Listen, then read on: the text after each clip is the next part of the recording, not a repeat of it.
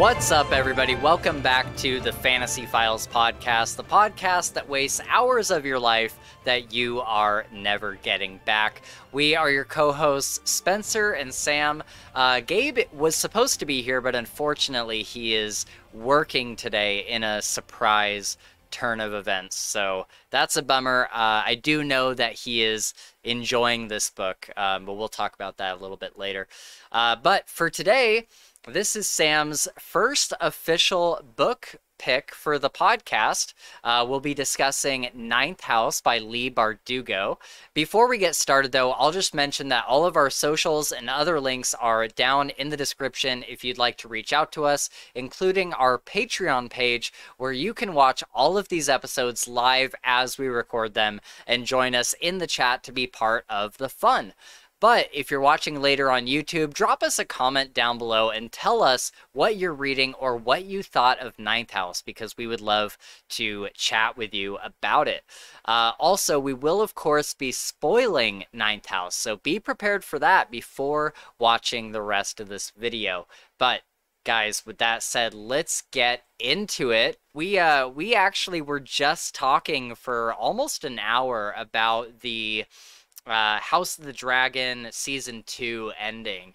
So if anybody would like to check that out, it's going to be on YouTube by the time you're watching this. So go check that out, because we had a lot of fun chatting about that. But how have you been this week, Sam? I think the last time we were on, it was last week for Stormlight, is the last time we were hanging out. So how's your week been? Just crazy. I am a freelance social media manager, so I like build websites and run, businesses' social media pages. And there's a cat cafe that is opened here in my town. Yes, that sounds like a nightmare. I am highly allergic to cats. Basically, okay, good. Allergic to cats, but the business itself is apparently, something. Apparently cat lovers are a big thing. They really love cats, and it opened on Thursday, and so it has been a very busy week with me for updating the website with the adoptable cats and the opening and going and whatnot. So it has been a really this week just flew by for me. There was just so much going on. Every second of my day was filled with something outside of my full-time job, so it's been a really crazy week, and it was really nice to have this book that I had read before, be the book that we were doing. It made it just have like a chill. Yeah, it made it easier for me this week. So it was a great lineup of what was happening in my life for what we were reading this week. That's good. I'm in a group chat with a bunch of my friends, and we're always talking about get-togethers or planning stuff or whatever. And somebody had posted a picture of this kitten. It was very cute. And she said, hey, my friend's cat just had a litter of kittens, and she's giving them away if anybody wants one. She's not even selling them, just giving them away. So if anybody wanted a kitten, these are some great kittens to come get. And somebody mentioned this other girl. She was like, oh, I totally would if I wasn't so allergic to them. And then everybody replied emoji sad face or whatever. And then I replied, and I was like, I totally would if cats weren't the pure embodiment of evil. You're like, I'm not a pirate in the Lamora universe, okay? Right. I need one. Yeah, I do not like cats, at really? all. See, yeah. I like cats. I'm just so deathly allergic to them that it's not an option. Yeah. Yeah, I don't know. I grew up with 2 cats. And when I was young, I was like, oh, cats are a great pet or whatever. And then when I think I was 13 when we got our first dog, as a family, in my lifetime. Yeah. And once I had gotten the dog, I was like, oh, this is a real pet. Cats are not. Like, they suck compared to this. Like, this dog is awesome. And then over time, I just realized what little assholes cats are. And I was just I feel like, like yeah. the same thing could be said about one of my dogs. He can be such an asshole. Yeah, I've been really fortunate. All of the dogs that I've had were just like super friendly, super easygoing, didn't really need a whole lot from me. They just like to hang out and sit on my lap or whatever. My dogs are like that, but my one dog, like, so in the morning, I'll be getting ready, and right now it's summer, so my son has to go to this synagogue where his camp picks up the people that go to camp with him every morning. And so my husband will leave before I do with my son to bring him to the bus stop. In the time that my husband has left the house and I come downstairs from finishing getting ready for the day, total of maybe 10 minutes, my dog will poop. Like spite poop, though, on purpose, because he's so angry that he has not only been left, but another person is left in the house upstairs and not paying attention to him. And oh, wow. so that's what I mean when, like, he's an asshole, is that, like, he is doing it because he's mad at us. And right. He is spiting us. Other than that, he's the sweetest dog. He just wants all the loves. He wants everything. But he's like human in a way, you know? Yeah. He's like, I'm mad at you, and this is the only way I can show you I'm mad at you. Oh man, that's so crazy. My dog has not had an accident in the house for like years now. He's 4. Yeah. And I think like at least a year and a half ago was his last accident that I can remember. So yeah, he doesn't like spite poop or anything.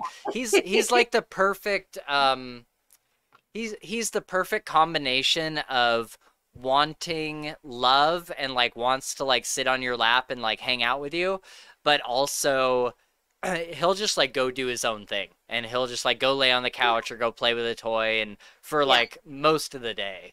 And so it's really nice for me, and somehow he always knows when I'm on the podcast. Like he just knows what time it is. He usually goes away, or he's like sitting here on the bed sometimes. And then somehow I have no idea, because I don't know if it's the cadence of my voice or what, but he knows when the podcast ends. Every single time it ends, he will walk through that door and come in here. He knows it's over somehow. I don't know how, but it's pretty wild. That's so funny. But my week was interesting. I won't talk about the whole thing because most of it was pretty boring. But I did go to my buddy was having a birthday party on Friday, and it was like 90s themed. And so I ordered like some 90s, like a shirt kind of like this that was like 90s themed, and I have like the hat that's like, you know what I mean, like the bucket hat, yeah. And so I had a lot of fun at that. But the thing is Sam, this was a dance party. They had like a stage that they rented, and all of these lights and a DJ that was like mixing music and playing, and everybody was dancing.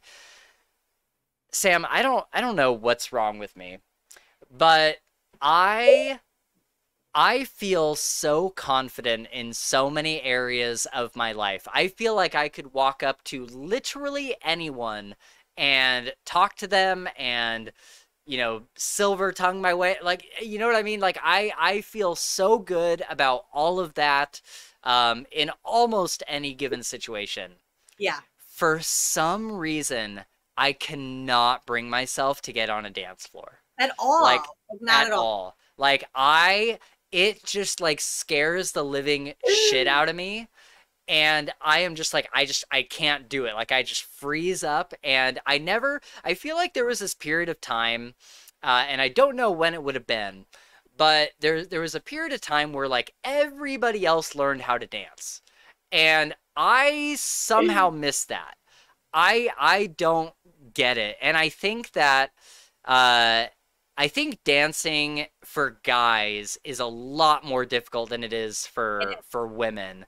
'Cause women, all they have to do is put their hands in the air and move their hips back and forth, and that's a dance, and everybody is just like enthralled. But for guys, we have to think a lot more about it. And I'm just like, I missed the boat. Like, and now I don't know how to learn it. Like, I am not coordinated. I am not fluid. And so even if I knew like several different dance moves, I wouldn't know how to like chain them together. So I'm just like, any time there's dancing, I'm like, please don't fucking ask me to dance. Please don't do it. Like, it is, I hate it. And the thing is, I wish I knew how to do it. Like, it looks like so much fun. I'm like, I wish that I had whatever that is.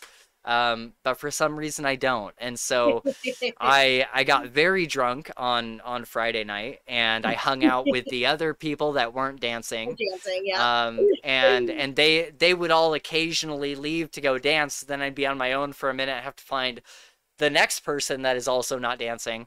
But it was very fun. I had a really good time. That's good. Yeah. So yeah, that was kind of my big thing for the weekend. And then I got a haircut, and I haven't gotten a haircut in like 4 weeks. And so I was like, I desperately needed one.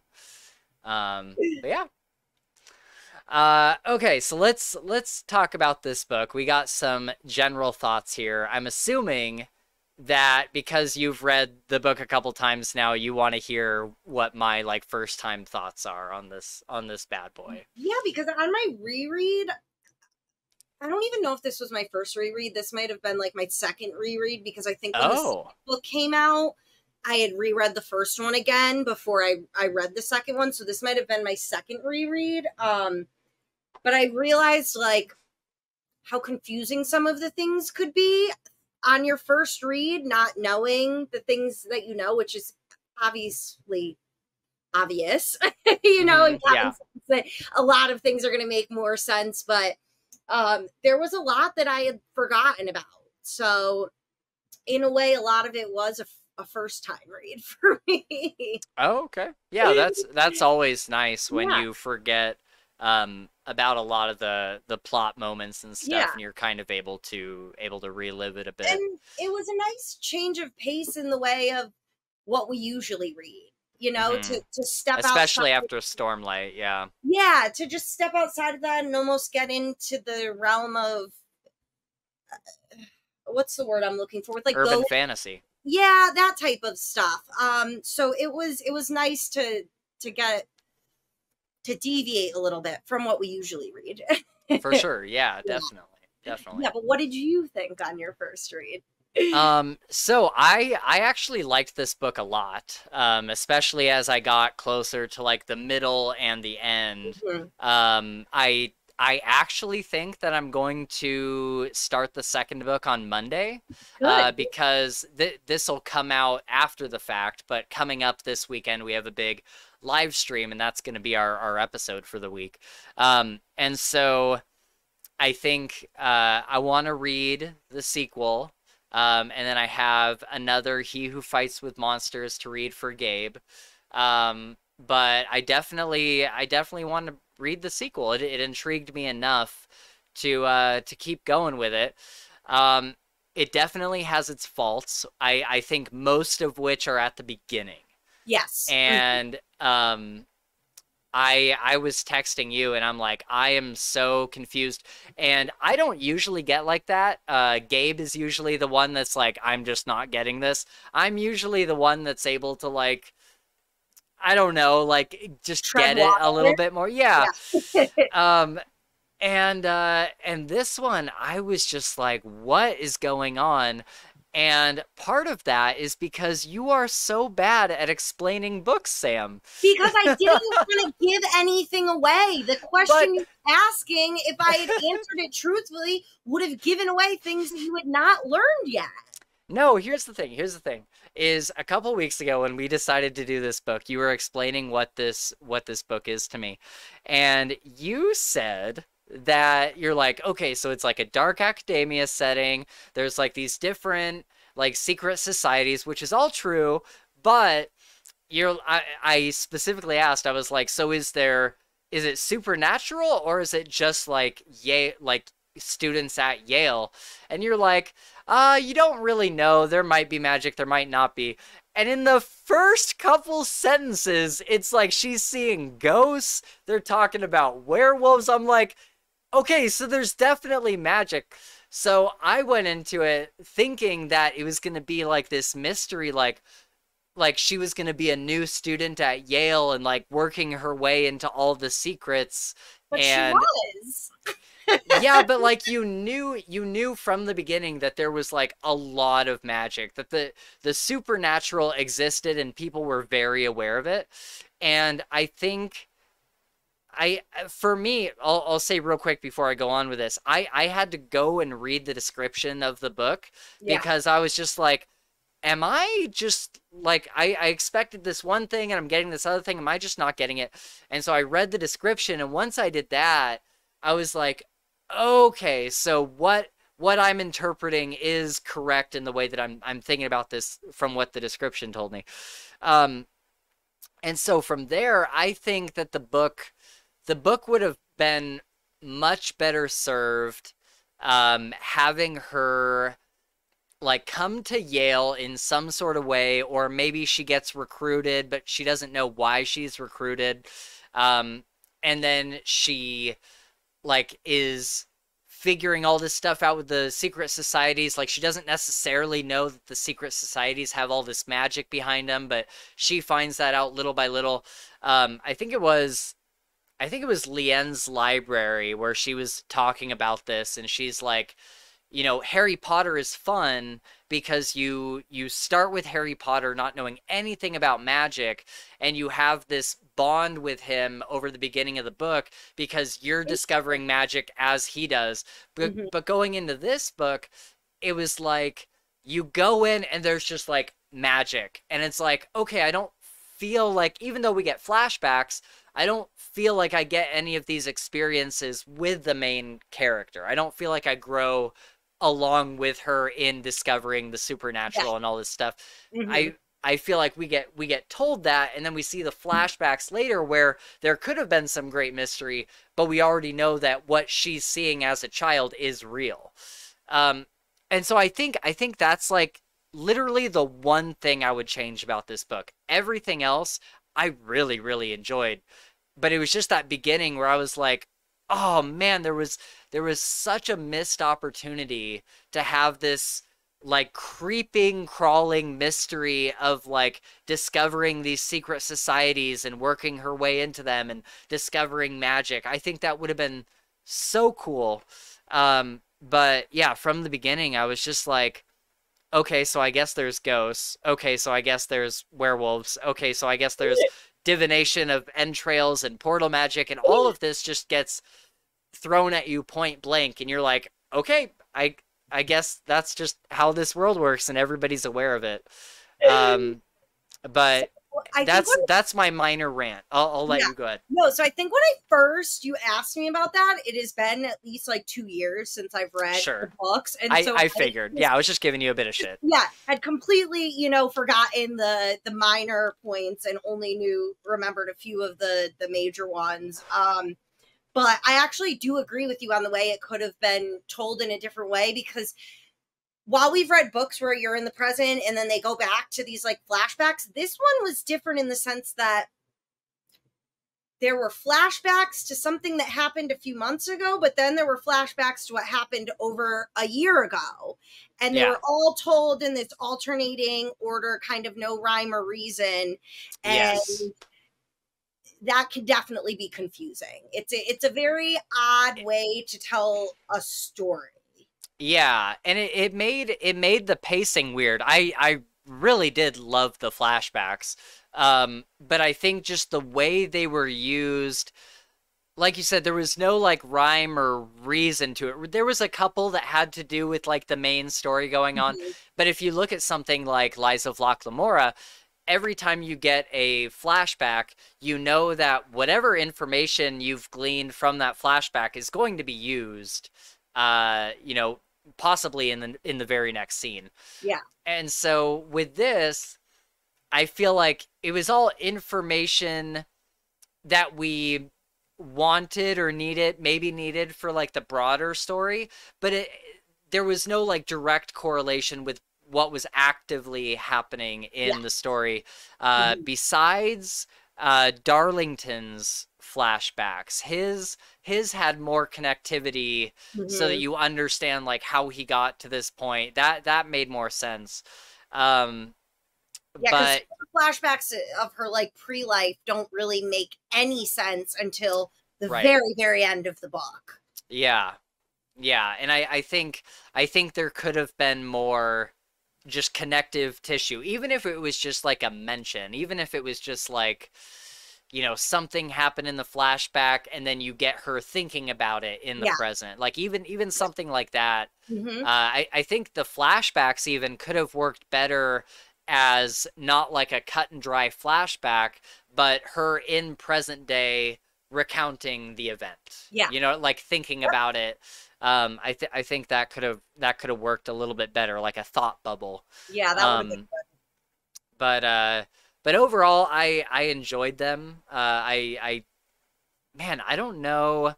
I don't want to say I liked the flashbacks more than the present day. I think I liked them both equally because I liked learning about her early days of like figuring all this out and her friends that she was like using drugs with and stuff. Um, and yeah, there was a lot of really cool stuff there. Um, but I do want to mention, did you do the audiobook for this one?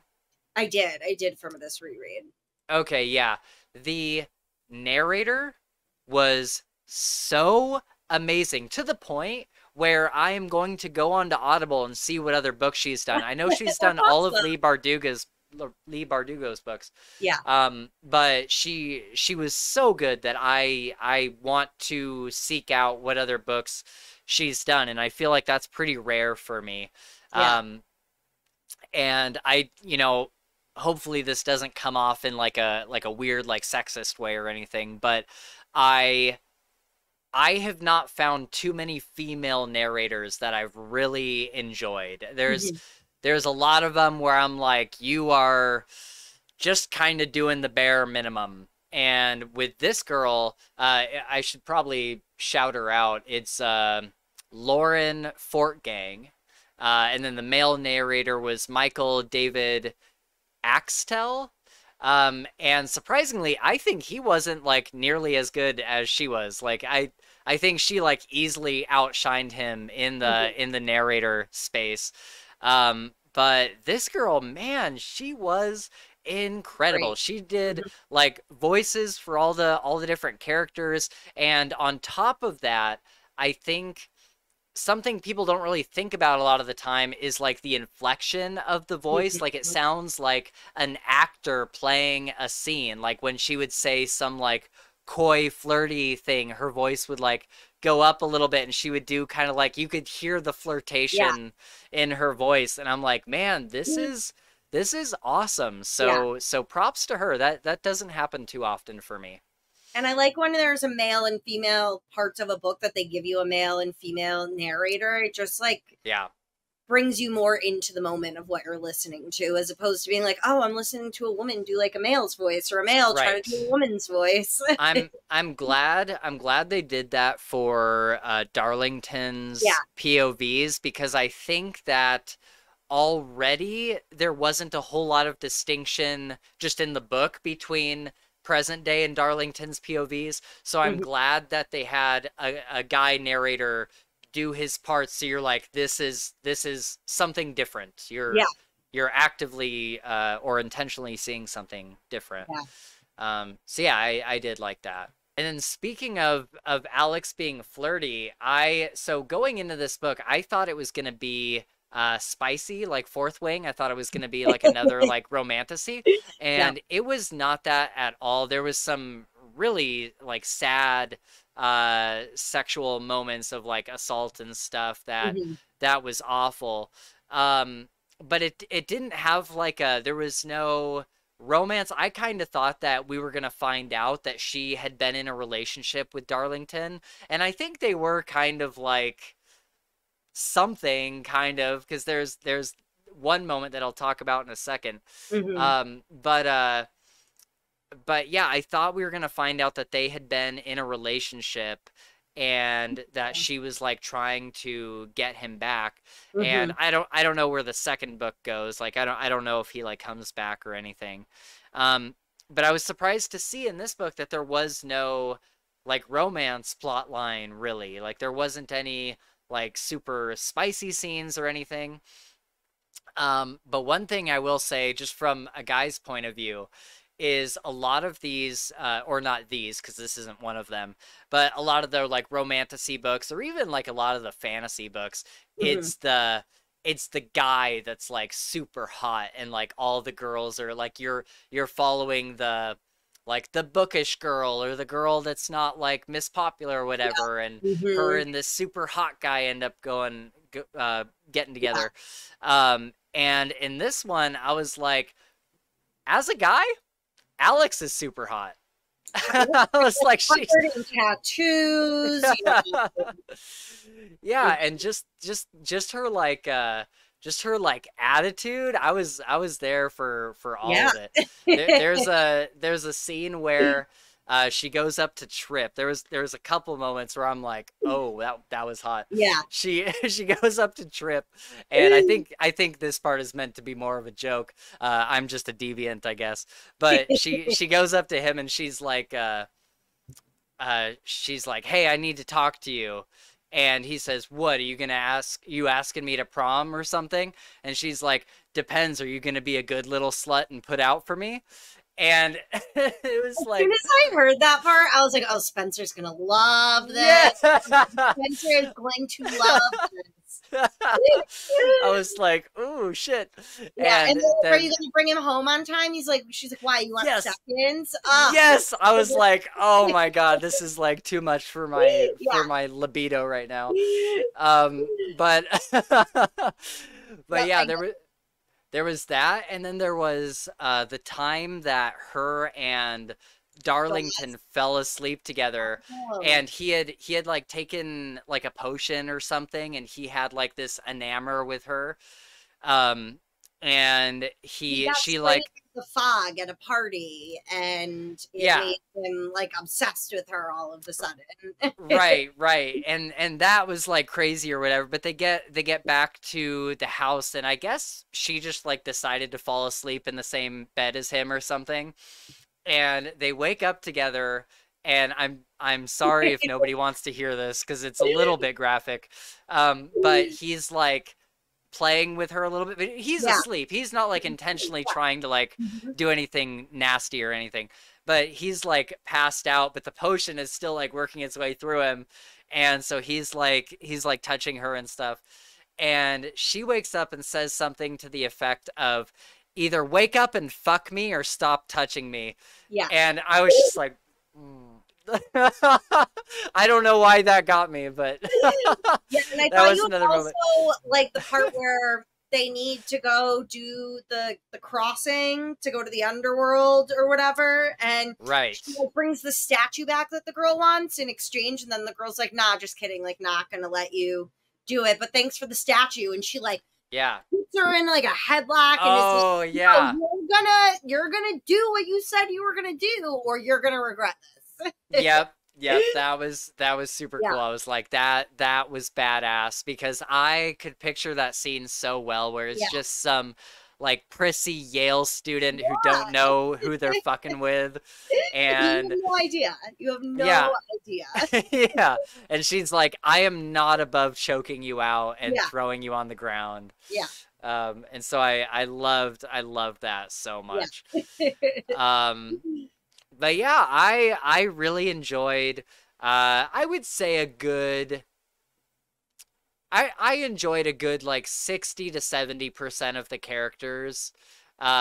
Her especially, and I even liked Turner the cop. Yeah. I thought he was a good addition to the story. He plays a Um, much bigger role in book two. oh, okay, because she made it seem like he was gonna go away. She's like, I No, don't know if I'll ever talk to it's him again. very much like a main character in book two. Okay, cool. Yeah, I liked him a lot Yeah. actually. Yeah, he was great. I liked I mean, it's a very classic trope in these kind of stories, but I like it every time, where there's like someone who like doesn't believe in magic but knows that they're in a circle of people who do believe in magic, and they're like, yeah, okay, you guys are magical, like I don't believe in that shit. And Yeah. then slowly they get things revealed to them where they can't deny it Yeah. anymore. And I love that whole story arc of his where he just gets like hit with it when I think Lance is his name, and he like portals out of there giving him the Yes. bird, and Turner is just like, what was that? And so Alex then has to like kind of explain things to him.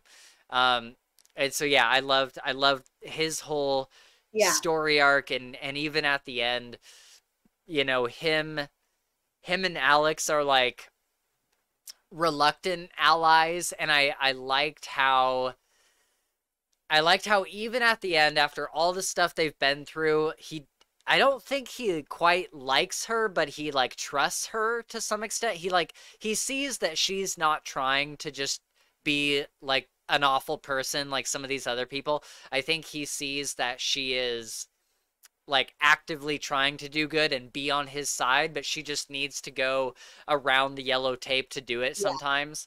And so I think that's kind of where his character gets to. And then I think where she gets to in the relationship between these two characters is at the end, she mentions like he hasn't responded to me. I think he's gone for good. And then she says, which sucks because it would be nice to have one of the good guys on my side. And so she kind of has like a change of heart too, where he's not just like this asshole cop who's looking for a promotion. She's like, no, he's one of the good guys. He's trying to do good too. And so I think they kind of come to like a mutual understanding. And then at the end, he's like, this has been a lot, and I just need to go away for a bit. Yeah. And so I think that's where he ends up, if I'm not mistaking the intention of his character. But Yeah, because you kind of find out that like there's a reason everybody takes these positions that they've taken. You know, you find out Sandow had a messy divorce, and you know she mm, took him for everything, and Turner is needing to pay off some debt. I can't remember what it was, and you know yeah, Alex had everything happen with her in that house with all of her old friends, and so that kind of forced her hand. And so it's interesting to see these two people who were kind of forced into these situations they may not have necessarily wanted to be in, but they were making the best of it, and finding somebody else that you can like commiserate with along the way could make life a little bit easier. right, yeah. I loved her relationship with is it Dawes. Dawes? Yeah, Yeah, she's my Dawes was favorite. I don't know great. why. Yeah, she was so good, just like the bookish kind of like nerd Yeah. girl. Like if I Um, had to pick someone to be in the whole series, I would want to be Dawes, the one who just like cooks for everyone. Like I love to cook, yeah, does all of her research in her spare times, and just makes sure that everything that's in our storage is yeah. the way that it's supposed to be. I was like, oh, I want Dawes' job. I was like, that's what I want. That's funny. Yeah. One character that I was hoping would be like a staple of the series and would be like a recurring character is Bell Bomb, Hmm. who is like you know, from the beginning I liked Bell Bomb because I was like, Alex has all of this other stuff to deal with all the time, and Bell Bomb is just like this refuge. She wants to give Alex a job, and she wants her Hmm. to like intern, and there's these other people that like work Yeah. for her that Alex is friends with.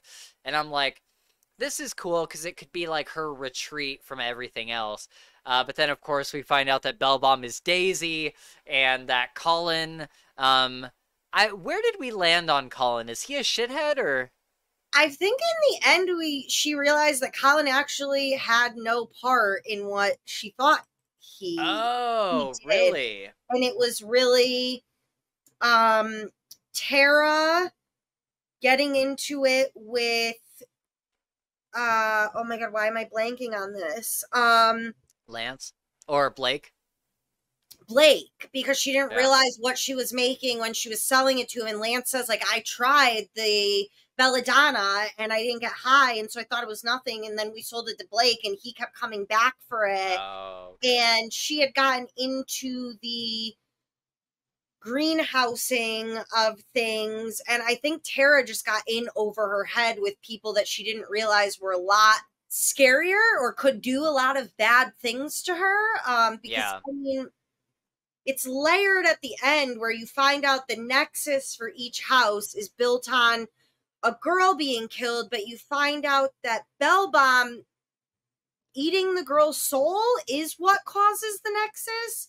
Right. And Sandow and them didn't necessarily realize that that is what was actually causing the nexus. So it's this very weird, layered explanation at the end. Yeah, I was a little bit confused, so I wasn't entirely sure what a nexus does.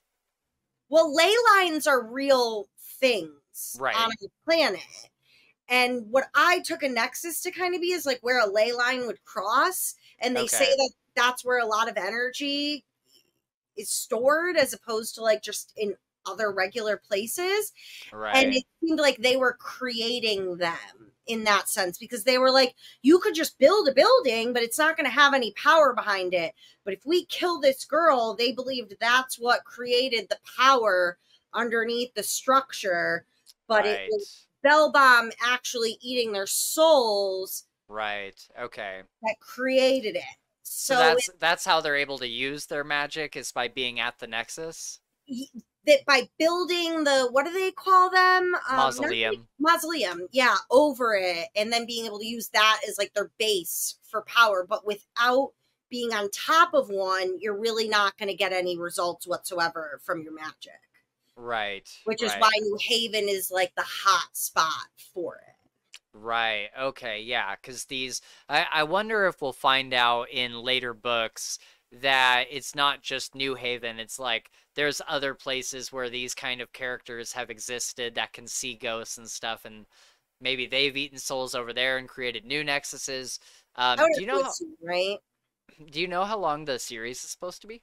Well, Leigh Bardugo originally said she wanted this to be a 12-book series. What? So There's no way. There's no way you could stretch this into a 12. I Googled when will we get book 3, and I don't know if she still plans for it to be a 12, but she said she had initially planned for it to be a 12-book series. That's way too much. Yeah. I don't think you can stretch this idea that far. No, unless she turns her into like a detective of her own who goes around, you know, the United States or the world helping out with all of these other supernatural types of issues. Yeah. But I mean, I could see it being possible that there's other places like this, because there would have to be with a 12-book series, right? Yeah. Daisy was saying that the Wheel Walker, right? Wheel Walkers, all were kind of drawn to New Haven. So I have to assume like they came from somewhere, and if they came from somewhere, they could have done the same thing themselves in those other locations. They just didn't know enough about it to be able to Right. There. Okay. So what happened at the end there with so she releases all of the other souls. Are they just back now? Are they back in like the ghost world, or?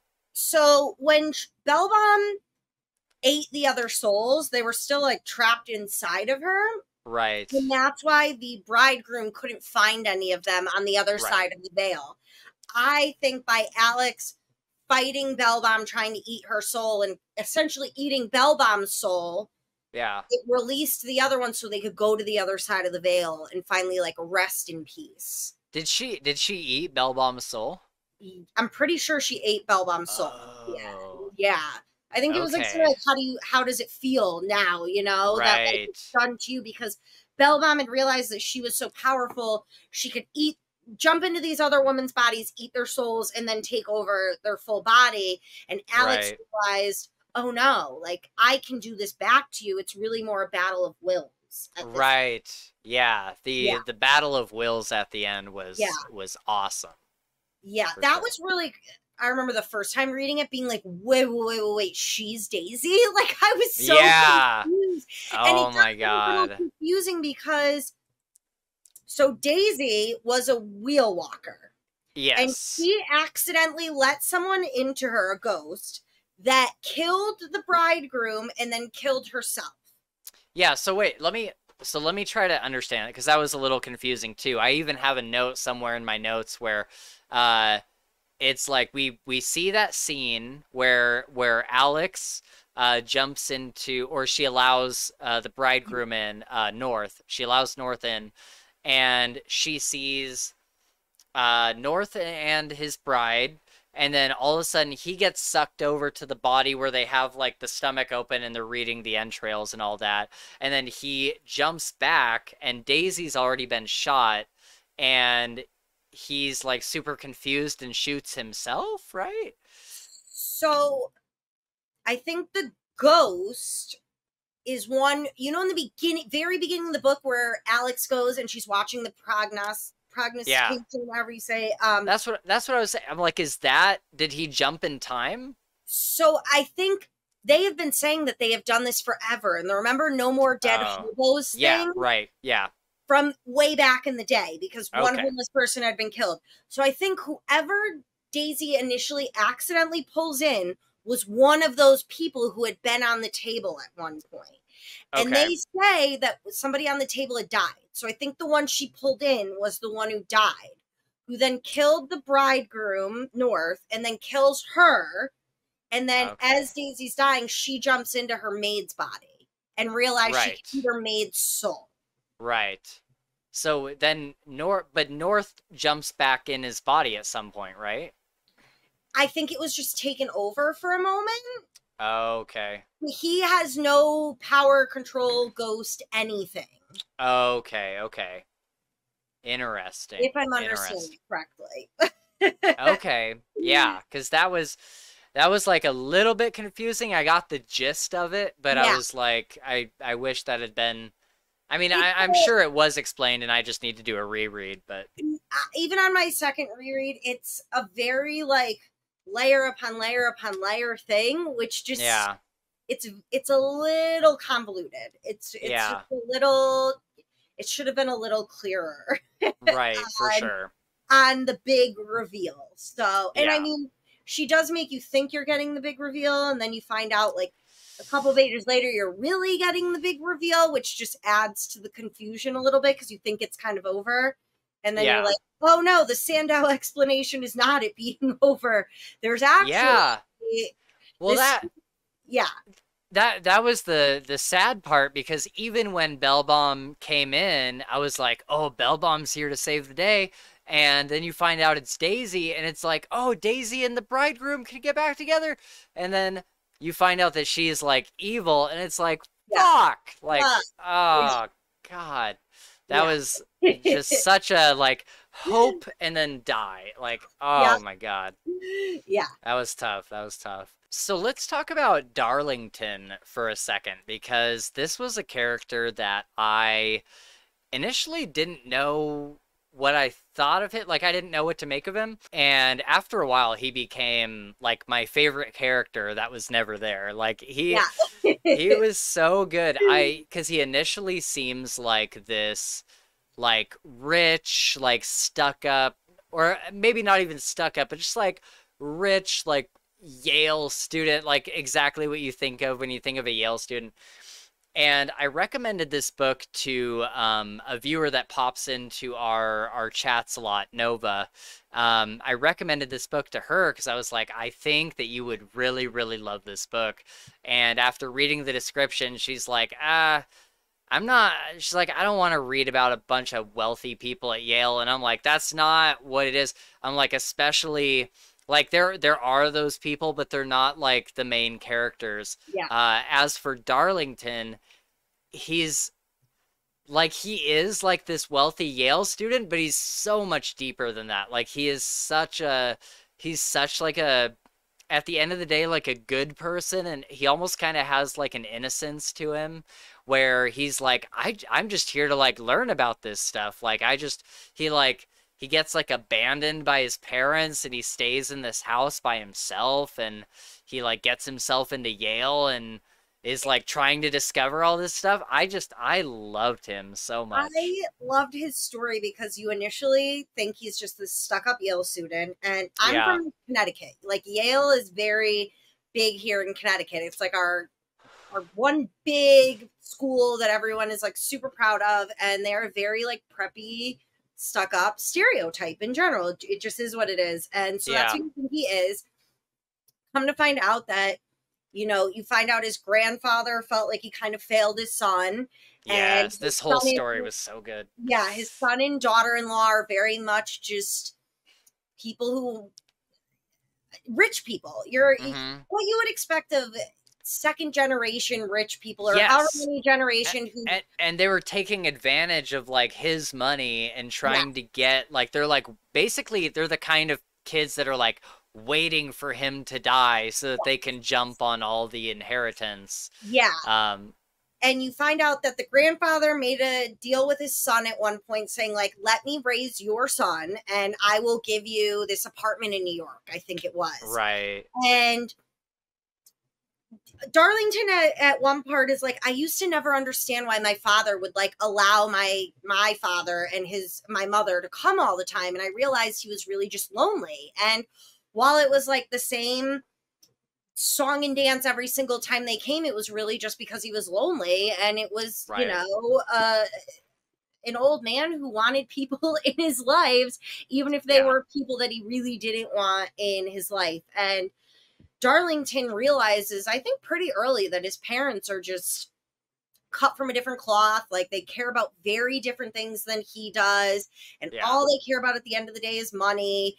And that was one of my favorite parts of the story, to find out that he was like, screw you, to his parents. Like, I'm not going to be you. I don't want to be you. I see the game you're trying to play and take over all this money and bribe me in the short term to get what you want for the long term. And how he lived on his own from, what was it, 16? It was a Yeah. really young age, keeping up this house that his parents were trying to force him to sell so they could keep the money, because he was left the house and they were left the grandfather's estate.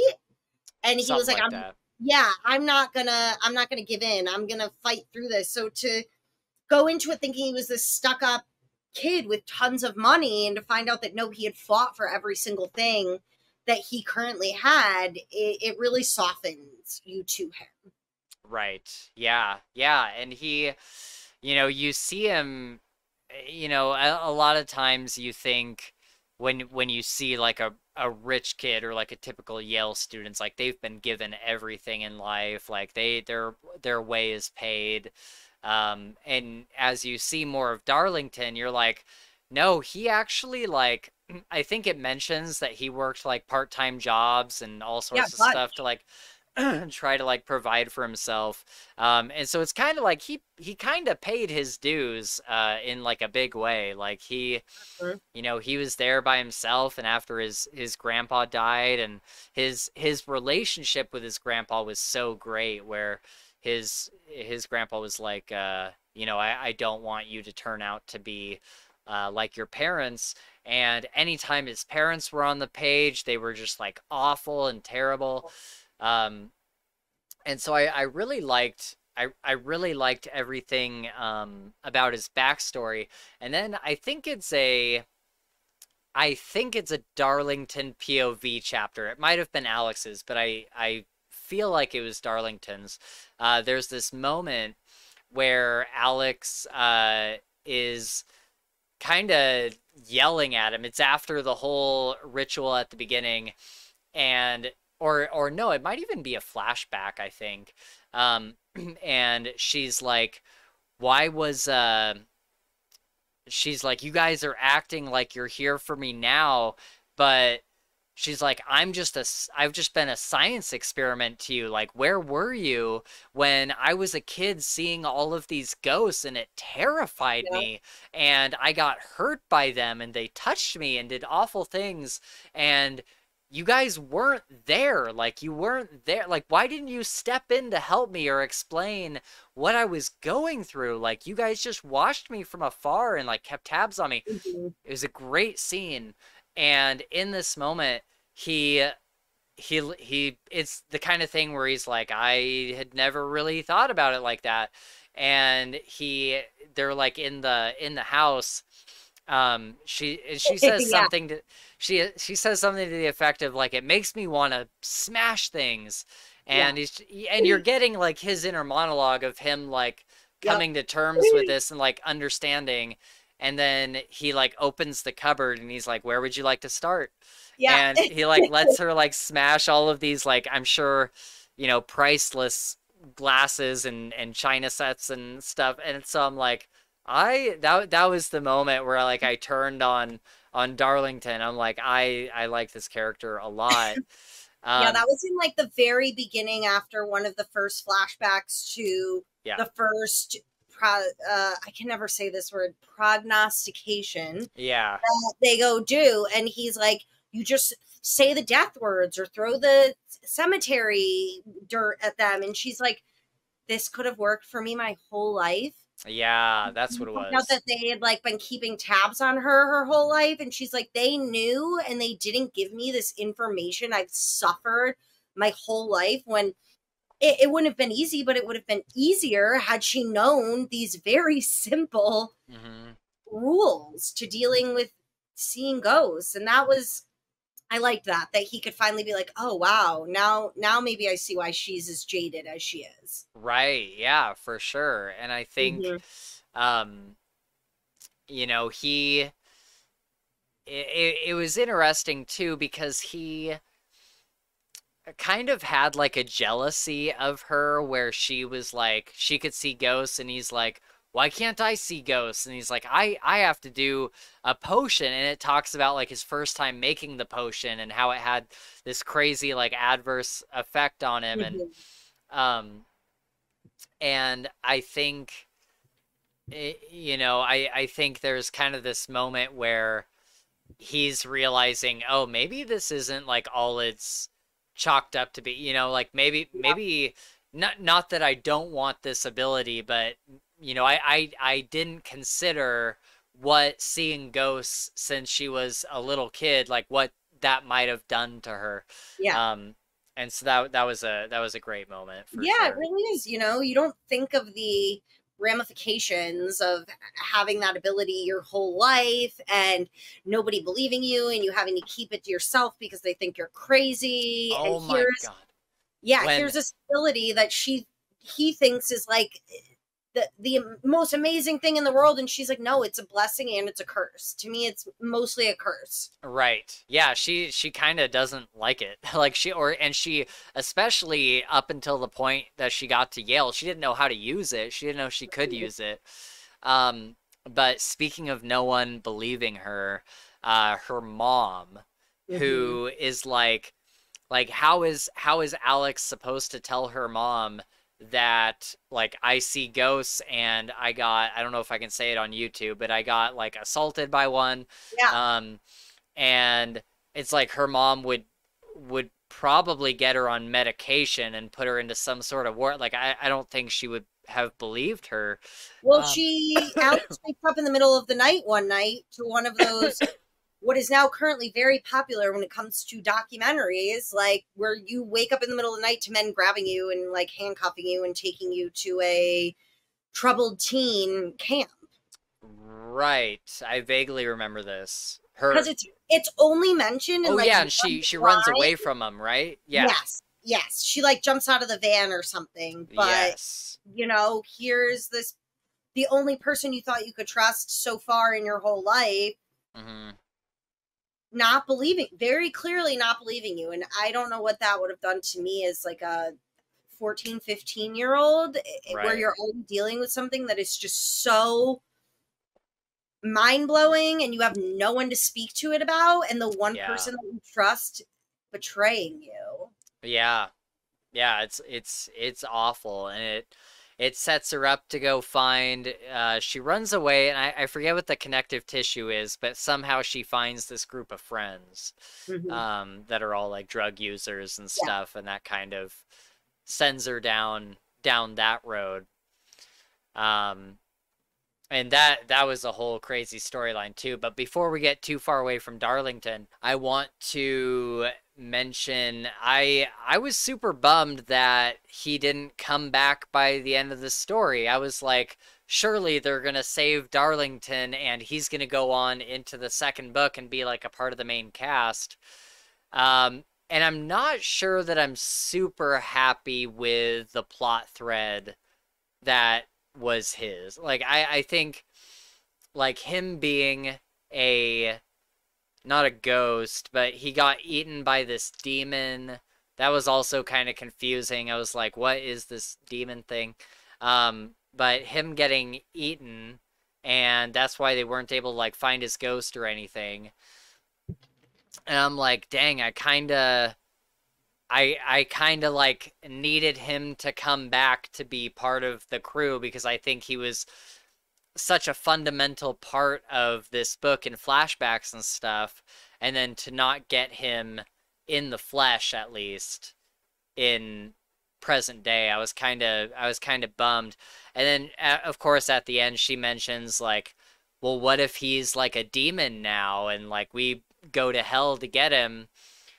And it's like, okay, but like how is he a demon? Like it says you would have had to commit murder and something else to become one.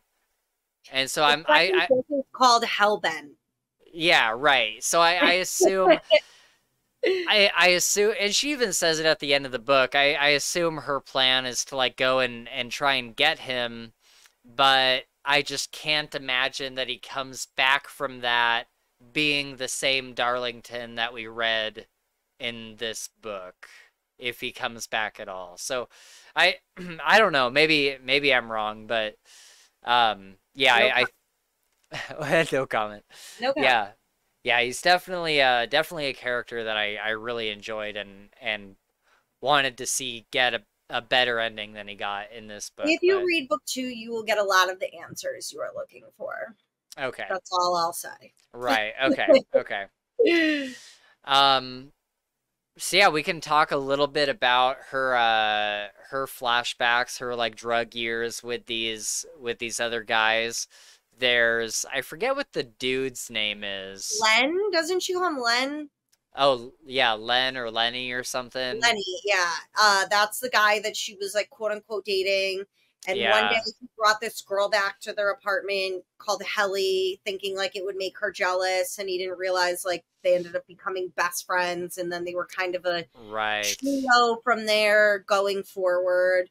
We don't get like a lot of information on how they all ended up together, really. You know, you just are kind of expected to understand that like Alex she found them, is like in love with Helly. Not like, I would say like in love, like romantically in love, but like in love with her. Like she just loves her like she would like a sister or something, and kind of realizes like we're stuck in this shitty situation together. Let's make the best of it that we can, until it becomes too much for Alex, I guess. Not really Helly until it's too late.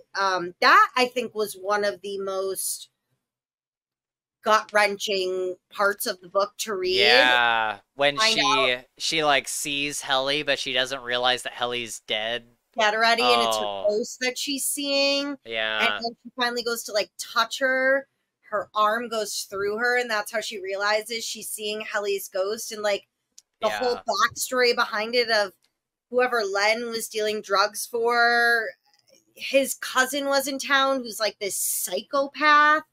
And Alex tried to get them out of the apartment for the night, and Helly realized like, no, it'll probably make more trouble for us than not by us not being there. So when Alex falls asleep in the movie theater, she like sneaks back to the house. I would have loved Helly's point of view from that. I would have loved to know what was running through her mind to make her be like, it's better for me to go back and deal with this Ariel character, even though he's a psychopath than to just Yeah. take it out or run away. I don't see what they would have lost by just leaving that apartment. Right. Yeah, that I was under the assumption that it wasn't because it was going to be bad for them. I was under the assumption that they were out of money. Which they And were, I believe, right? and yeah, and she was like, I can just go get more money by going and doing this. And so that's what I assumed was going on there. But yeah, maybe it would have made trouble for them if they had not gone. Well, I looked at it as Lenny was trying to impress them because the one guy would only ever give Lenny weed to sell, and he wanted more. He wanted drugs where his profit margin was larger, and the guy didn't like to sell fentanyl unless he knew where it was cooked and came from and it was clean, but he had gotten some really dirty fentanyl that had been passed through hand to hand to hand, and he didn't know what was left in it. So he finally gave Lenny the opportunity to sell a more serious drug to make more money. And because of that, he wanted to impress them when he was bringing his crazy cousin to town. Yeah. By throwing this party where here's some women that I can give you to do whatever you want to do with them. Right. And by the two of them not being there, and we have seen in the book multiple times where Alex sells sexual favors to clear Lenny's debt, that I think Kelly was like, if we're not there to do these things as females in Lenny's coterie, or whatever you want to call it, harem, yeah, it's going to cause a lot more problems for us in the future. That's how I looked at it. okay, yeah, that makes more sense, definitely. But it was still really sad. It was Yeah, just like how they talked about how Ariel would like dislocate girls' shoulders like a boy picking butterfly wings. Yeah. You know, I was like, oh my God. Yeah, that was awful. That was Yeah, it's easy to say, like, I don't know why this person would do this or that or this. But then when you read the lives and the backstories, you're like, okay, I could almost understand how they ended up here and why they thought for sure. it was the best decision for them at the time. But it's heartbreaking. Yeah, and I think, you know, I think it makes Alex such a good character because she came from all of this like drug use and living on the streets and all these awful situations to Yale, where you would think that she would be like pampered and taken care of and stuff, but she's also dealing with all of these other shitheads, and it kind of gives her the ability to like not take anyone's shit and just kind of like do her own thing. And so I really liked that part of her character where she was like, you know, she was like, you guys are soft. Like, I know how to, like, manipulate all of you. Like, we see it at, I had a note about it somewhere. She goes to the morgue to see Tara's body, and she doesn't even need to use the charm. She just, like, masterfully manipulates the front desk lady into doing what she wants. And I really liked that scene. The narrator especially like nailed that scene. But there's scenes like that, and then there's scenes like with Trip when she's talking with him one-on-one, and she's just like cruising her way through the conversation, just like knowing exactly what buttons to push to get him to do what she wants. And I'm like, that all comes from her like previous experiences where the other Yale students wouldn't. What's that? How about her with Blake? Yeah, we could talk about Blake. That was, I mean, that was more of like a magic thing than like pure manipulation. But she found out about what happened to her roommate and was like, I'm taking care of this. And she took care of it. Like she just flew into action and was able to plan all of these different things to get it done. And I found that so impressive. Yeah, I kind of wish that Blake, as a character, would have been set up a little bit earlier in the story. I can agree with that. Because I think at that point, like, he wasn't the big bad, but he was, like, one of the like major bad guys that had kind of done all this stuff, and everything like gets pinned on him. Yeah. And so I would have liked a little bit more foreshadowing with him. Same. But I love that whole side story where like she comes home and her roommate is crying and she's like, what's going on? They show her the video and she sees that there's like the girl's tongue is purple and all this stuff. And then she goes and manipulates the what was it? It starts with an M, right? Oh, Not Maverick. Manuscript. Manuscript. Yep. Yeah. She goes there and gets what she needs to get to then go to Blake, and it's like this powder that she ingests. And that was so great. If you go back and just listen to that section, just pay attention to what the narrator is doing there, because what this narrator does with her voice in these conversations is so good. That's like where I first noticed, like, wow, this narrator is so amazing. With how she's able to convey not only what Alex is saying, but how she's trying to say it. And the narrator does such a good job of bringing that to life. So I highly recommend, if you're going to go back and listen to anything, listen to that scene again. But she goes into the fraternity, and she's able, with this charm working, she's able to kind of like schmooze her way in there. And it is so great when she comes back to the apartment. She's like, everything's fine. Everything's going to be fine. No one's going to see the video. She's like, what are you talking about? And she's like, you'll see, like, everything's going to be fine. They go to lunch the next day, and it was like a movie perfect scene, like cinematic moment where like they go into the lunchroom and you can just picture like everybody picking up their phone. Everybody's starting to laugh, and you think they're all about to start looking at Mercy, yeah. You think they're all about to start looking at her, like everybody is gonna zoom in on her, but instead people continue looking at their phones. They're like, oh my god, this is crazy. And one of the girls pulls up their phone, like, do you see this? And it's Blake in the bathroom, like, and it had talked about like a clogged up toilet or whatever, and he's just like shoveling shit into his mouth. And it's a great callback later when, so I imagine the phrase that she used was eat shit. And that's like why he was doing that. And I loved in the video too, again, the narrator did such a good job of like bringing this voice to life, but he's like going over to the toilet and he's like, what do you want me to do? You're crazy. This is crazy. And I just love the way the narrator like did that.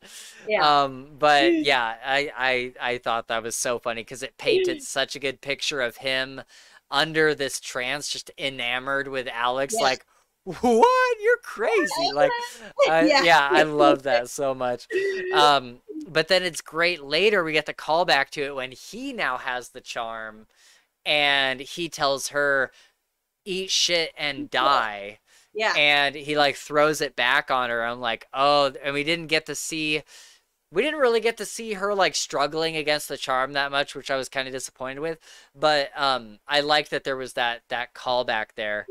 And the one thing I will say before I go on with that, the one thing I will say about the magic is I think, and don't get me wrong, a lot of books are this way. I kind of look past a lot of this stuff because it just kind of, things need to happen for the plot, and I totally get that, and I let a lot of that slide. But in this book especially, I think it was just weird to have 3 different kinds of magic that all basically did the same thing. You have like the what? The coin, and then you have the powder, and then you have the purple tongue stuff. And it was like, why do all of these things do the same thing? Like, why do we not just have... Really, it just had it be one form, source, the pill, the powder, whatever, and it would have made the story more cohesive. Right. Or better able to predict. Right, exactly. And I think that, you know, possibly the reason she needed the coin, the author needed the coin in addition to these other two types of manipulation, is so that Alex could find the coin later on in the series and realize, or later on in the story, Yeah, and realize that Blake was under the coin or whatever. yeah. Um, but I I'm like, man, she could have found like a bag of powder or something. Like, I don't think we needed like a third. I don't know. Mhm. I was just kind of like, it's just too many, and it seems like hopefully the magic isn't like that going into the second book. Hopefully it like diversifies a little bit. But that was definitely something I noticed.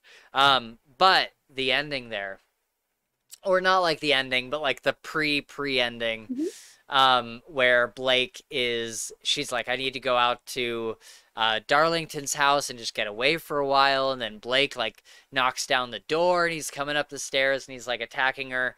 Um, it it was just such an amazing scene where it's one of those moments where you're like, how is she gonna get out of this? Because she's all on her own. There's like in the moment, I couldn't think of anyone that would come in at the last second because Turner was off doing his thing. Sandow, I didn't really know a lot about him, so I didn't expect him to come up the stairs. And But Wasn't knocked out. yeah, and so Sandow comes up, but then he gets turned on Alex, and he's like, "Yeah, I'll kill her, whatever." Um, and there's this moment where Alex has realized that Darlington is dead, or at least what she considers dead up to that point. And so she's like, Darlington is no longer the head of Lethe House. Like he's not like the main guy anymore. Like that has potentially been passed down to his Dante. And so she has this moment where she's on the ground and she's getting attacked by both sides, and she's realizing this like I'm it now, like I'm at the Yeah. head of the house basically. And she goes into her thoughts and she like projects it like to Lethe. I don't know exactly how all of this works, but she connects with Lethe somehow, Hmm. and she says, please help me. I am a daughter of Lethe. Send me my hounds. And oh, it was just such a Oh, so good. oh, it like gave me chills. Like, I am a daughter of Lethe. Send Yeah. me my hounds. And the hounds just come out. Oh, And it it was something was that's only mentioned like once so early in the yes. book that you think it's kind of like this just like throwaway Yep. proof of magic. It was And for it to be perfect. called back was just Oh chef's my God. I know. I love those moments where it's yeah. just like someone almost like claiming their birthright, like I Realize am this, it, like yeah. yeah, like oh God, it was so good. I loved it so So much. good. Uh but yeah, that's kind of the end of Blake there. Yeah. Um so then she goes and interrogates Sandow, and I love this quote where she's like she like goes and confronts him, and she's like, "Don't start lying yet. We've got a lot of territory to cover, and you'll want to pace yourself." Yeah. Great. Great. I Such a love great that. line. Yeah. Oh, that was great.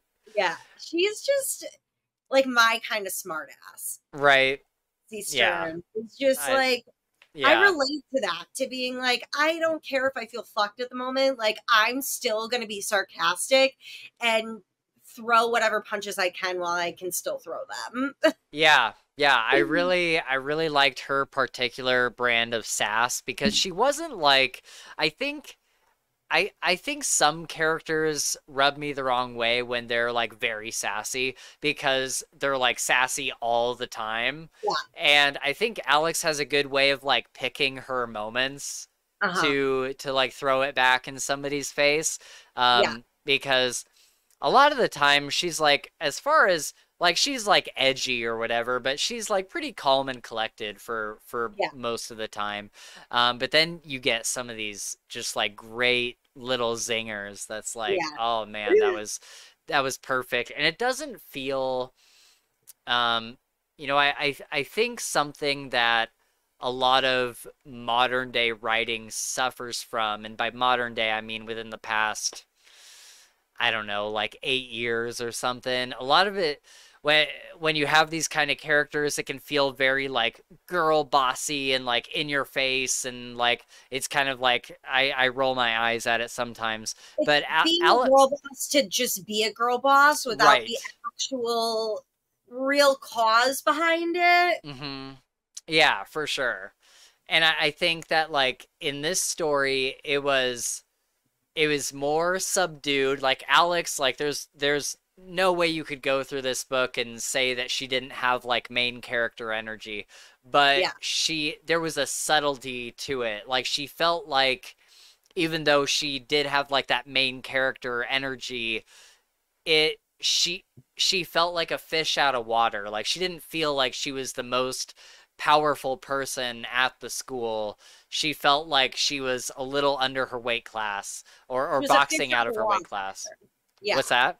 She was like a fish out of water, Yeah. like this wasn't her fight, but it has now become her fight, and she's going to do everything she can in her power to try not to lose if Right. she can, regardless of the outcome. Right. Yeah. And she had just enough like feistiness to be like fun while doing that, while not being like cringy and Yeah, overbearing with it, I feel like. same. And plus I think, you know, through the this is where the flashbacks succeed in my opinion, is you do get that backstory and you get to see that she earned her stripes just like Darlington did. Like she earned her right to be a little bit, you know, main character girl bossy a little bit, because you Yeah. see the past where she is just at the lowest of the lows and where she's not in control. And even up until all through that past story, she was never really at a point where she was like, well, I got one over on them. Like even when she killed everybody, it was Helly doing it. Yeah. It was Helly possessing her and doing it. It wasn't like Leigh Bardugo just wrote this character that was like, yeah, I'm gonna write this sad character that has had no power this whole time, but all of a sudden, when she's really mad, she's able to kill all these men. Yeah. It was like, no, there was something supernatural happening that allowed her to have this extra power to kill all of these men around her. And so it felt real, Plausible. like it felt plausible, it felt earned. And so I didn't have that like eye rolly cringy moment with that, which I was really surprised with. Did we talk about Lance? Because I was kind of confused on what his role in the story was. Like obviously he was the dealer with Tara, but at the end we see him like portal in and portal out of that apartment. And then when she talks to him later, don't we find out that he doesn't actually have portal magic? He was just using a thing. It's that like a tab of acid, essentially. Right. Okay. For portal magic. And my favorite part was when Alex was like, well, why didn't you portal to the table? Then you could have gone wherever you wanted to. But the main thing I think behind all of that was that when Tara got into like growing all of the things that people needed, they started letting them in on all of these like secret society things of that house. And so they were portaling, and so they had these extra tabs that the houses used to portal. So he was kind of just like an idiot along for the ride. Right. And was too dumb to realize that he could have gotten himself out of the prison situation that he was in.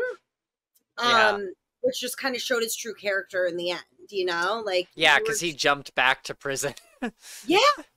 He's like, well, I don't have the table with me. The jumping isn't good without it. And it's like, well, you could have jumped to the table and then you could have gone wherever you wanted.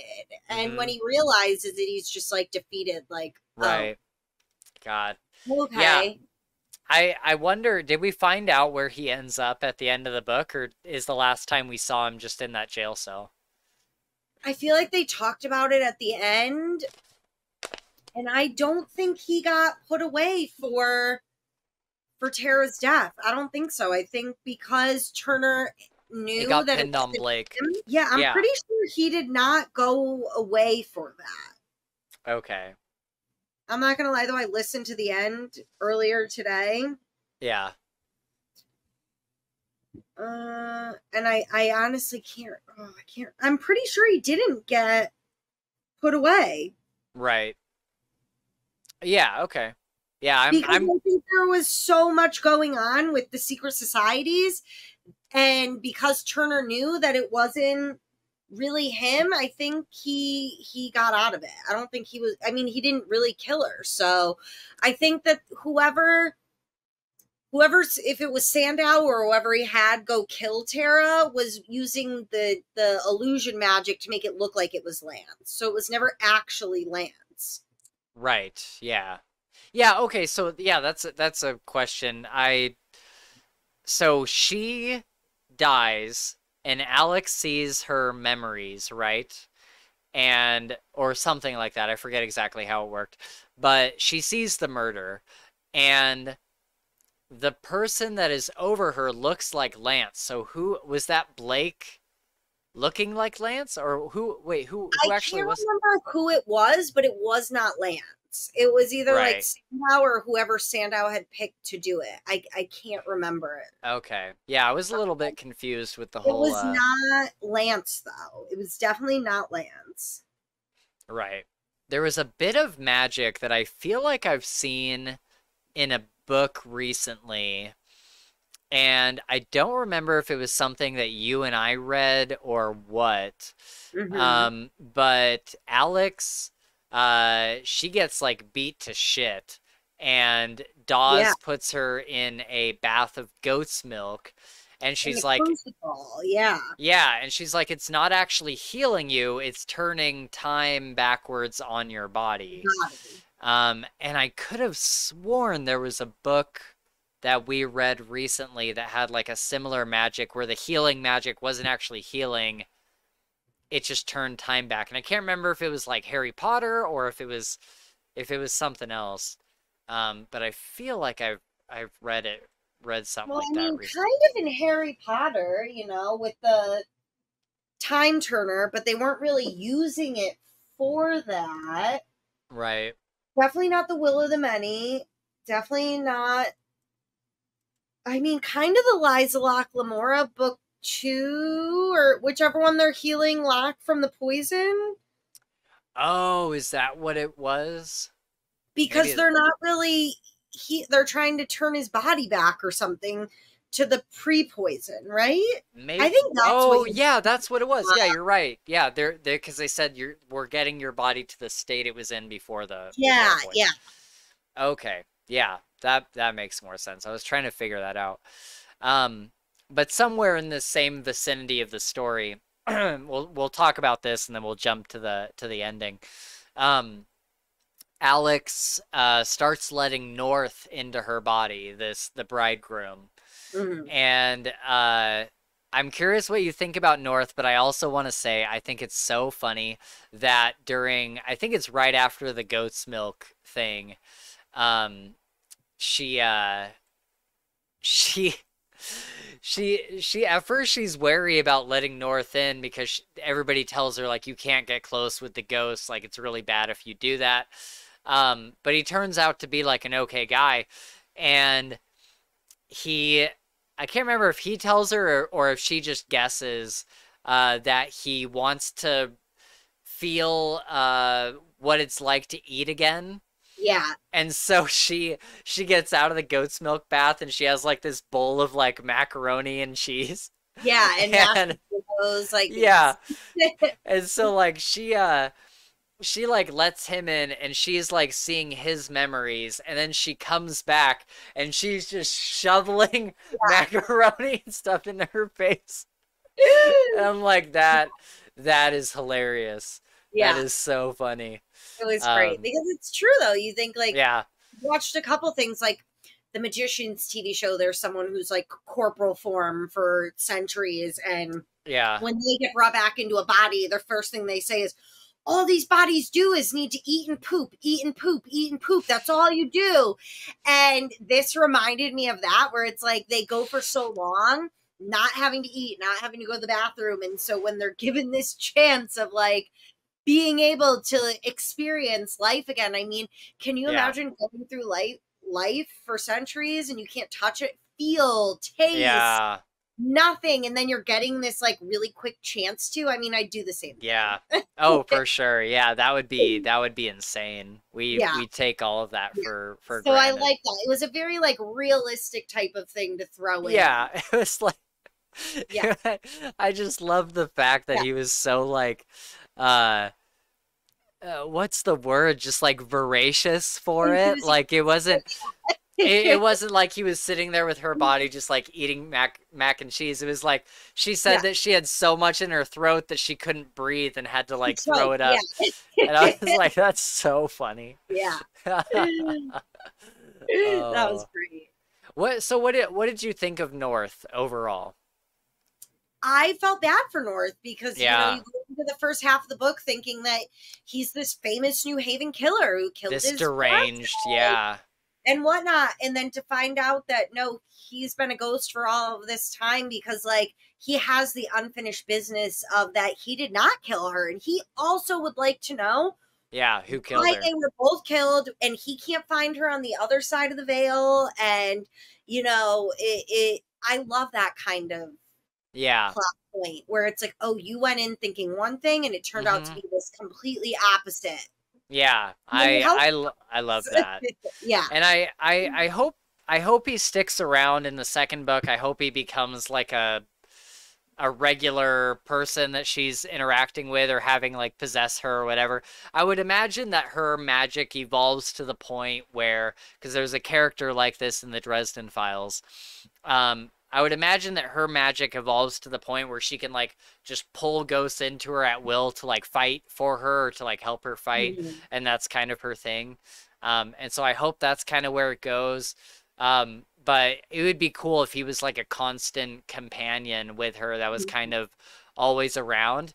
And I was really surprised that Helly wasn't that. I thought when we got the Helly death scene and like Helly takes her over and like kills everybody, I thought that Helly was gonna be, I thought we were gonna find out that Helly had been this ghost that had been with her over the past few years. And I was really surprised that she wasn't. I was like, what a missed opportunity, unless Helly is coming back in some way later on.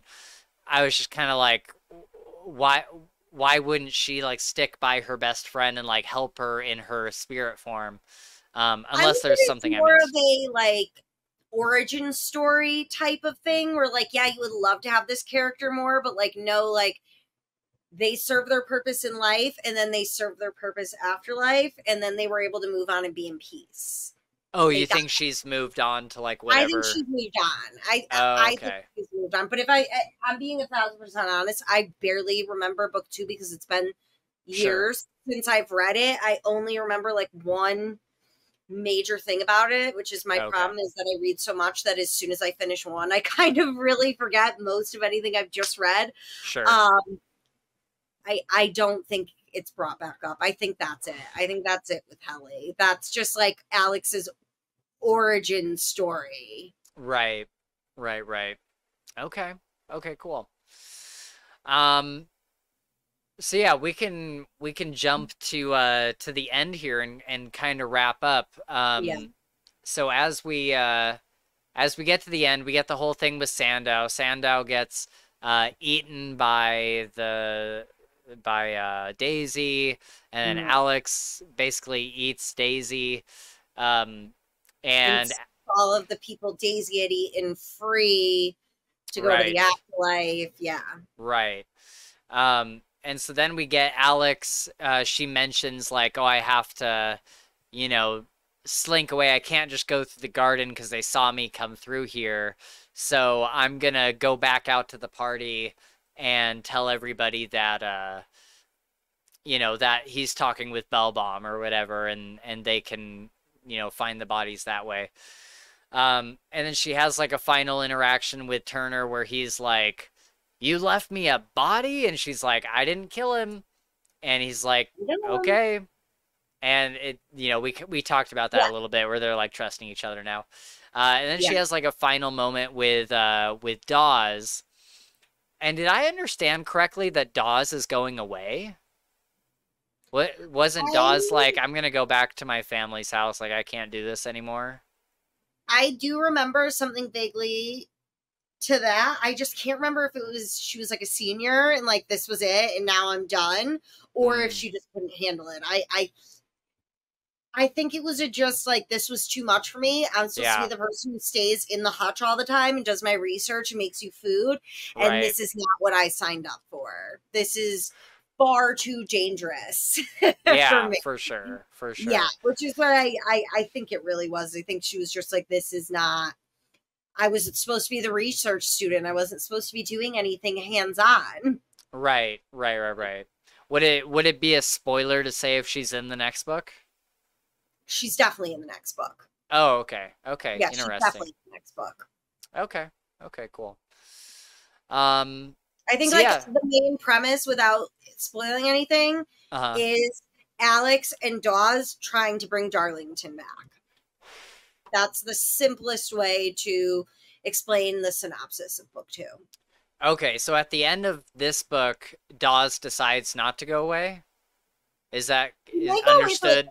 Because I think it was like the end of the school year. Oh, okay. Where Alex has nowhere to really go. You know what I mean? Oh, so I wonder what Alex is going to do for the summer. Because her mom came out, and that was like a good scene. I don't really have much to say about it. But her mom came out, and it seems like that... I don't know. I don't want to say that wouldn't be an option for Alex, but it seems like she wouldn't want to.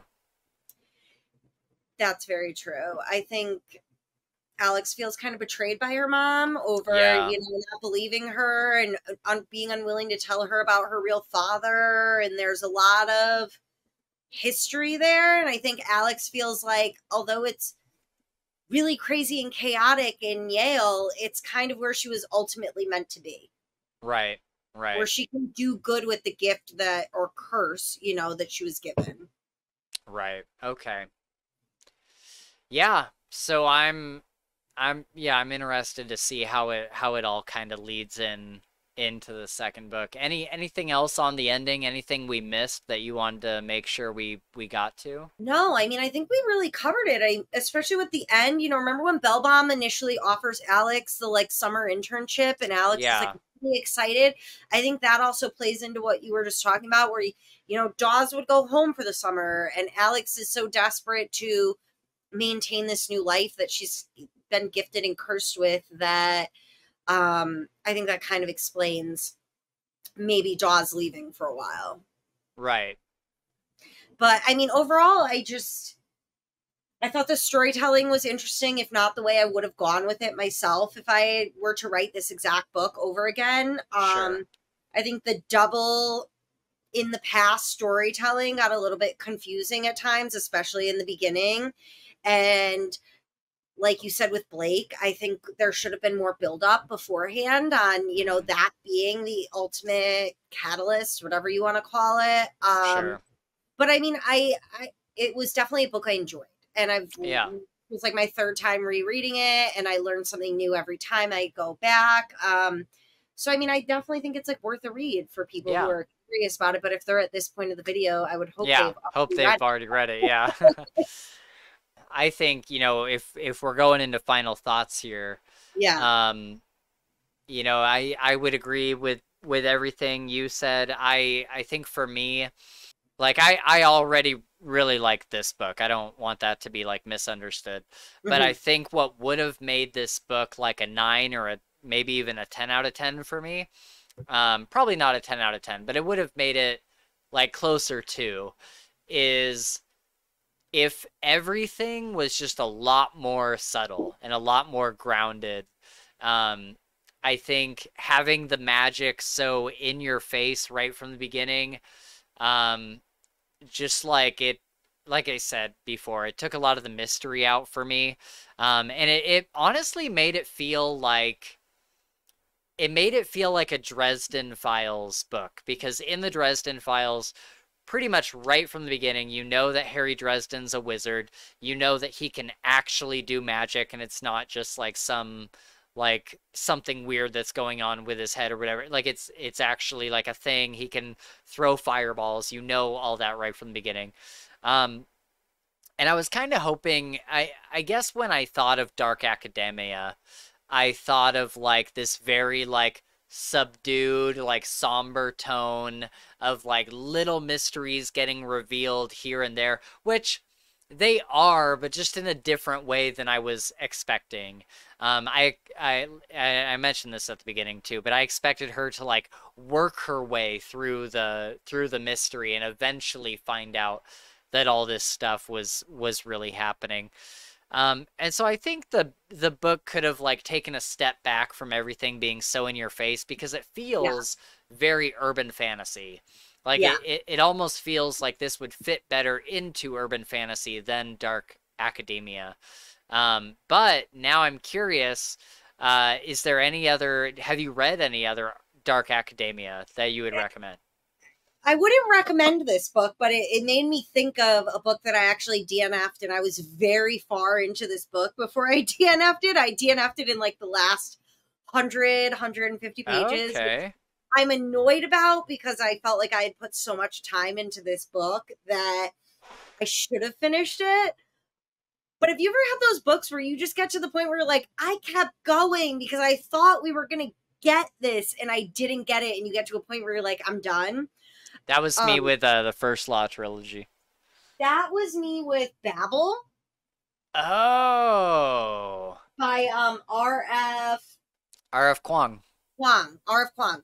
I got at least 3/4 of the way through that book, and I finally had to give up because it was, in a sense, a dark academia book based off of the origin of words and what power can be used from the origin. Very scientific, very on brand for some of the things that we have liked in the past, of like, Okay. okay, what are we leading to this? Okay. And for such a large book, you cannot leave me hanging for 450 out of the 600 pages and feel like I have still not gotten anything behind what the real point of the book is. Okay. And that's why I went with Babel, and I wanted to like that book so bad. I really did. I loved the premise, and I got so far, and I finally just gave up because I was like, I cannot listen to another 5 minutes on the science behind the origin of a word, and you guys have not given me goddamn anything. You know what I mean? That's tough. But it's very similar in a way to this, except I enjoyed Hellbent. You finally gave me little drips and drabs throughout it, enough that made me want to get to the end, where Babel, like, no, you did not give me nearly enough. I was just annoyed, and I finally did it. And I really, really wanted to read it. Okay, interesting. Yeah, I would love to check out some other Dark Academia books, because I think I like the setting. Like I like the idea of going to Yale or something, and it being like this very exclusive like secret society thing.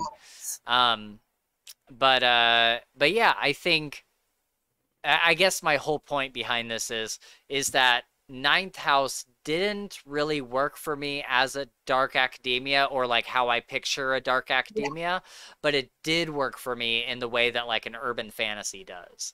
And so I think it succeeds in that for sure. I can absolutely agree with that, especially because you don't really get too much of the ins and outs of any of the houses. You only get like the supervisors. Right. The HR of the houses. Yeah, and I think that's what was kind of confusing me at the beginning as well, because I was like, what is a house? Like, what is it, as it refers to the story, like what is a house? Like a fraternity. Yeah, and so it took me a while to like understand. I was like, because it seemed like even the common students at Yale knew about these houses, but maybe they just didn't know there was like magic there or whatever. So I was like, I don't know. I was just like a little bit confused on that, but I think I got the answers I needed by Yeah. the end. Mhm. So I will say, obviously, I'm eager for the sequel. Like I said, I'm probably going to start it on Monday. And then the other final thought I have here is I think that Alex will definitely use this whole Nexus thing, uh, either in the next book or the book after that or something, because it's mentioned at the end of this book that now she knows how to create her own Nexus. Um, but I'm sure it'll be like bad people's souls or something that she'll use, or like demon souls or something. But I wouldn't be surprised if she creates her own Nexus. Um, and then the other thing I wanted to mention, I was supposed to do this at the beginning, but there was a couple fun facts that you get when you read the audiobook because there's an interview between the narrator and Leigh Bardugo. Did you listen to this? I did not. Oh, it's so good. It's only like 10 minutes long. It's so good.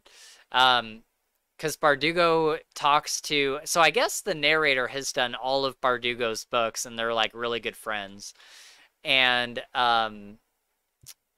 Leigh Bardugo says that she went to Yale and all of the buildings, including all of the mausoleums and everything that she wrote about, are actually there, and they're there in the same places that the book describes. So it's not just that they're there, but she like mapped it out and she wrote it accordingly to where they actually are in the campus. Yeah, I mean, they talk about the Peabody Museum, which I have also been to. I can't even count how many times. And when Darlington talks about how he spends his summers there and he's going through the mineral exhibit, I'm like, oh, I've been through the mineral exhibit. Like they were all very true to New Haven. Like everything she explained is exactly how anyone who knows New Haven, that is New Haven. Okay, interesting. That's really cool. Yeah. Which I always thought, like, I always felt a little biased because I'm like, oh, I know these places, you know, I know the area, I know the stigmas or preconceived notions, whatever you want to say. And it is also very true where it's like, Yale is its own little bubble, but you get a block outside of Yale on any side of it, and you are in a very different territory than what you were just in a block ago. And I just personally enjoyed it because I could picture these things because I've been there. That's cool. That's awesome. Yeah. I would love an urban fantasy written about like Seattle or something. Yeah, it just makes it a little more interesting because you're like, oh, I've been there. Like I know what she's talking about. Exactly, yeah. And then the other interesting thing is the narrator, God, I keep forgetting her name. I'm so sorry.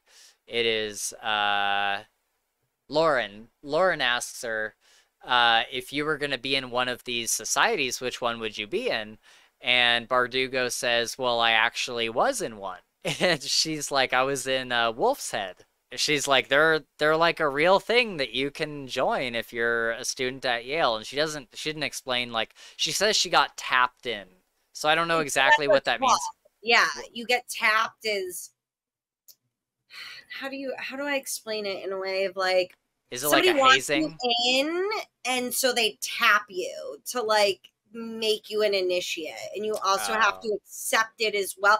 It's almost it's a sorority, it's a fraternity. You get tapped, you've shown interest, and they're saying, hey, we want you, are you interested? I find it interesting that she's saying she was in like Wolf's Head, and in part of the story they talk about an author who hasn't written a book in how many years. So Scrolling Key does a whole thing to get the person to be able to write a book again. And here's saying she was in one of these houses. That's just really interesting. I did not catch that Easter egg. That is so cool.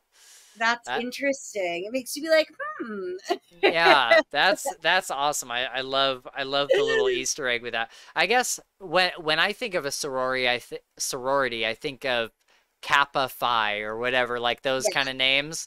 And so I'm like, does Yale just have like different names for their sororities, like Wolf's Head and stuff, or is it like is a society something different? It's essentially the exact same thing. Okay. But society is much older. They have been around for a lot longer. There's much more secrecy to everything surrounding it, where sororities and fraternities, you basically know what they're about. You see what they're doing, you Right. know. But societies, there's very much like secrecy clouding all of it. And the only way you're going to find out is by getting in. Like, they are not going to let those secrets out at all. Right. Okay. And you can't like petition to be in one. You have to be selected. You can't really petition. I mean, you can give, like, I'm sure, subtle ways of showing, but you'd have to know who's already in it to be giving those hints to them. And that's really not information readily available, right? Exactly. So it's really more, what path are you on, for the people who are kind of on the same path to be like, oh, we want them. We're going to tap them. Right. Okay. Interesting. Yeah. Okay. That's kind of cool. I like that. Yeah. Well, cool. That's kind of the end of my final thoughts. I enjoyed it, and I had a good time with it. I'm really glad to hear that you enjoyed it, because I was a little nervous about you. I feel like me and Gabe are constantly on the same page with everything. You know what I mean? Where we're both like, yeah, we loved it. And you are the critical thinker that we need a lot of times. Sure. To be like, well, what did you think about this though? And it's like, oh, well, now that you put it that way, you know. So to hear that you did enjoy it does make me feel really good. Yeah. I thought it was cool, and I think it has, a lot of potential, and I had my moments that I criticized or whatever, but overall I think I was able to like just kind of enjoy where it was going, especially once you get to that middle part to the end. That's when it really like all started like firing on all cylinders for me. And it was kind of like different from things we've been reading. You know what I mean? It was a nice change of pace. Yeah, for sure. I think I definitely needed that. I will say, and I should have said this at the beginning, but one thing when we were like starting this book, and as I was reading through it after last week, the only thing I've wanted to read is the next Stormlight book. I love that though. I was like, I want to read Stormlight so bad. So I'm excited for us to get to that. But yeah, this was a great suggestion, and I'm glad you brought it up. I think a cool thing about you being a co-host now is that you have read a lot of different books to what Gabe and I have read, and so I'm sure you'll have other suggestions that are good ones like this. Yeah, I mean, my last one was good, The Will of the Many. That was great. That might be my book of the year. Yeah. Well, that was why this was the book I had suggested, because you had brought up, and now that you've read it, you said people have compared The Will of the Many to Ninth House. And I remember looking at you and being like, you're insane. And then when I thought of it, I went, oh no, people that are kind of forced into one singular opportunity available to them and them just going with it. And that's what I had to go through in my head to be like, yeah. Okay. Like, they are similar in a way. In a way, yeah. In a way of just like, people going with the opportunities that are thrown at them when they really don't have any others. Right. Have you read any of her other books? Like Shadow and Bone? Oh, really? Okay. Are they all good, or is like Shadow and Bone more of like a romantasy? I wouldn't say Shadow and Bone is more of a romantasy. You would think it would be, but it's really kind of like a very subplot part of the book. When I first started book blogging like 4 or 5 years ago, that was actually the first series that I did, and it really got me going into a kind of certain genre. Okay. But I remember loving Shadow and Bone, and I have to say, I don't care what anybody says about the television series on Netflix, I effing love the television series on Netflix. I think they do a really good job of staying pretty true to the books, and I think Leigh Bardugo, being a part of it, played like a really big part in it staying true to the written text that it came from. But the casting is phenomenal. The characters, the plots. I cannot recommend the Netflix show enough. Okay. But if you are intrigued enough just read the back of book 1 and you'll know immediately if it's something you're going to want to read or not. Okay. I've been through them and they're very short, small books. They're not big. You could probably finish the audiobook in like a day and a half, like, you know, less maybe. I really love her books. I have no complaints about any of them. And if you like Ninth House, I mean, Shadow and Bone is very different. It is a purely made up fantasy world with powers and everything. But if you liked her writing in general, I think you would absolutely love Shadow and Bone. Okay. Okay. What about a book that got recommended along with this one is Book of Night by Holly Black? I read her other books. I sort of enjoyed them. You would not enjoy them. You would not enjoy The Cruel Prince or any of those books, but I do have Book of Night, and I've been meaning to read it. It's different from the Cruel Prince series. Yeah, because if you have Spotify Premium, then Book of Night is free on it, and you can just listen to it. And so I was thinking about reading it because the description sounded interesting, where these people have like shadows and that they use that as their magic. And so I thought that was kind of interesting. It had like kind of mixed reviews, so I'm not sure like which way I would fall on it, but yeah. All right, well, we have been going for a while now. We did our House of the Dragon thing before this, and we just talked about Ninth House for a while, so thank you for hanging out and recommending this book.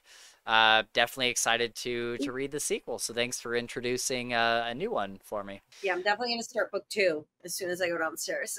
Nice. Okay, yeah. Now I need to remember what happens next. Right, yeah. I'm eager to see where it goes.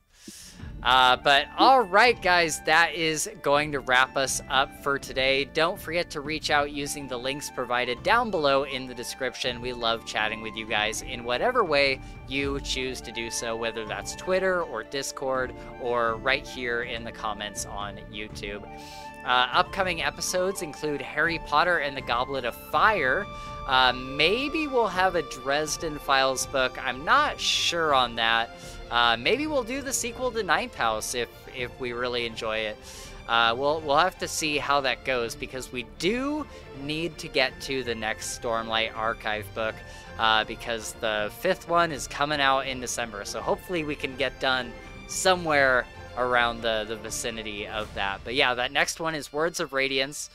So join us on our Patreon to see all of this content weeks before everybody else on YouTube gets to see it, and be part of the conversation live with us. You can make live comments and we'll talk to you during the show, so it's a great deal. But thanks so much for being here today, everyone, and until next time, either wake up and fuck me or stop touching me. That would have been your best outro ever. That's the best one. I love that. And a big shout out to Caitlin. Thank you so much for backing us at the Green Bone tier.